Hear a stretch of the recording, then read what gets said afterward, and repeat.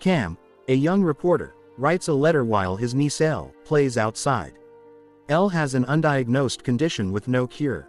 While playing with her friends, Elle falls to the ground and starts to cough. Her friends go to call Cam, who carries her inside, and Cam gives Elle medicine to calm her down before going to work. At work, his boss assigns him to investigate a man in a circus named Locke, who claims to have mermaid healing water. Cam hopes this water can cure Elle. Cam and Elle leave the next day on a visit to the circus in Mississippi, where they meet a mermaid trapped in a glass tank by Locke.